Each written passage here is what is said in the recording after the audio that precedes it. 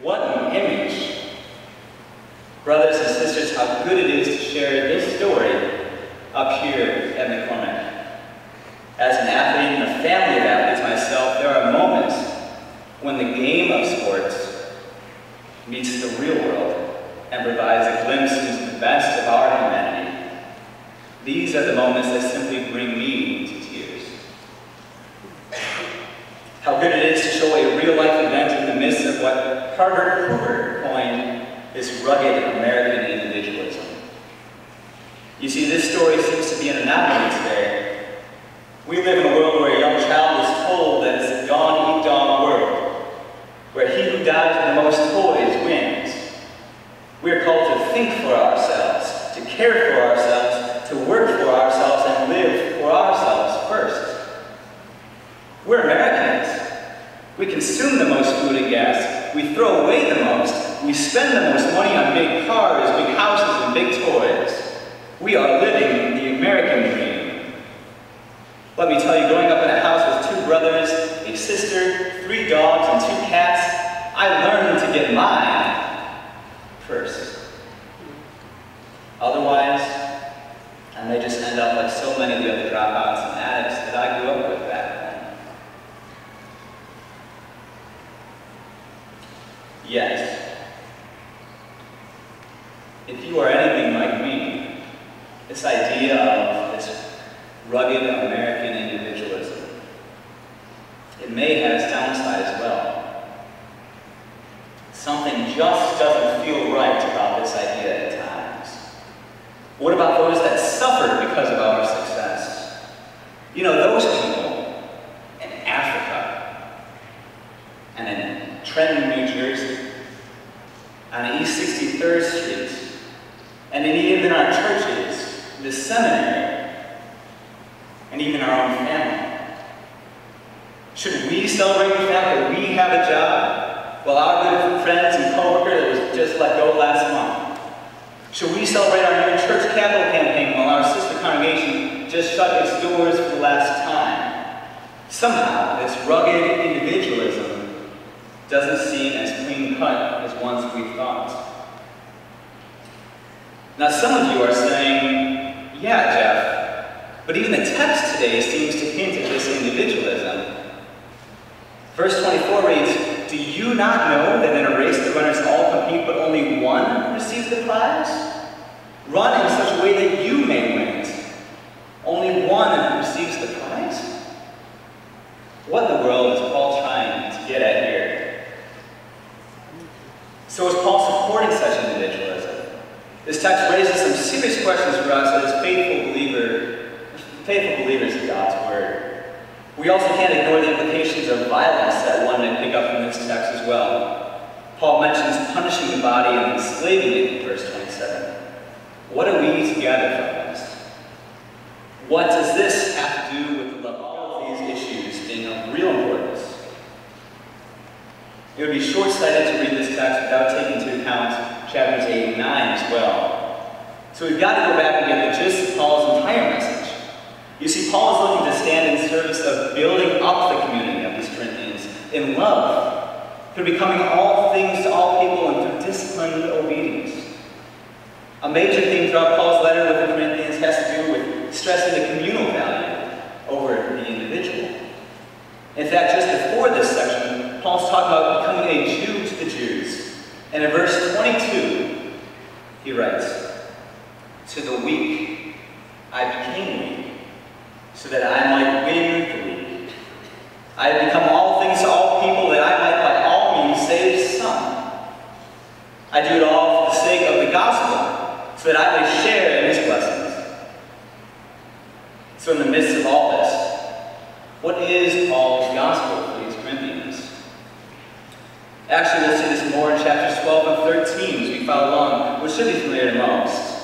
We, the body of Christ, have been saved by God's gracious love, and in response, we love as God loves us. And if you take this into account when reading Paul's letter today, you may be surprised at what you find. Let's go back here to verse 24. We are all called to be running the race. Yes, we are all running the race, whether we know it or not, so run with the hope of victory. Paul discusses some running for perishable wreaths, but the followers of Christ, we are running for an imperishable reward, eternal salvation in Christ Jesus. Paul tells us because of our hearts and minds set on this goal, we are to run with a purpose, with direction.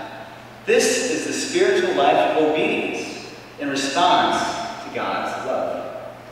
Yes, we're called to discipline our bodies, but not because they are evil, but so that our bodies may be used as instruments instead of obstacles to God's work in this world. So is this Paul's version of rugged individualism? Well, I think we have to be honest and say yes and no. Yes, Paul is compelling the Corinthians to take up ownership of their livelihoods. And no, this is not a message for the strong and powerful to stomp upon the weak, but a message to the entire community. And this victory, well, it depends on how we follow Christ together.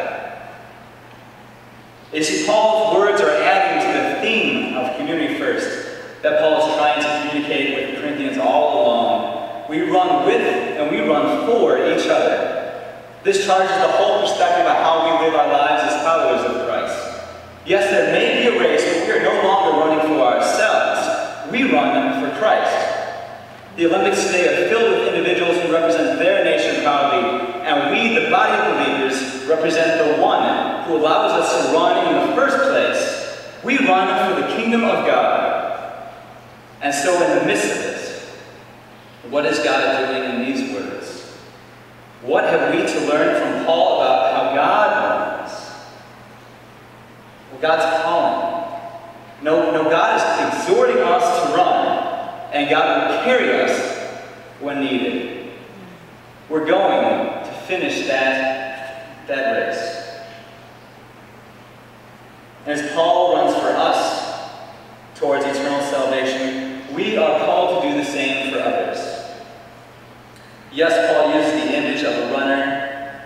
But what other images can we imagine in this journey? A pastor at our home church, a teacher who stays after class to answer the questions from struggling students, those volunteers who traverse the world to accompany the marginalized, a friend who sits beside you when you are at your worst. Yes, we as ministers in our body of Christ, wherever we are called to run with a focus on community first. We run for others as we run for Christ. This is no longer an individual event, but a team event. And this is what we see in our video today. And I see this right here in this community here at McCormick. I see faculty and staff willing to take pay cuts in order to salvage an already damaged budget and economy. Yes, there will be loss, but we will press on together. You can see individuals washing dishes at our meals saying, God's creation is part of the race as well, and the devastation to our planet must stop. Sisters and brothers, teammates in this race, this is the good news. Yes, God wants us to run, and run together we must. Yes, we may stumble, fall, or even collapse along the way, but we have an eternal goal of our Father's house in sight to make possible in the gritty, persevering love of our Lord. God will pick us up and carry us on. Ain't nobody gonna turn us round.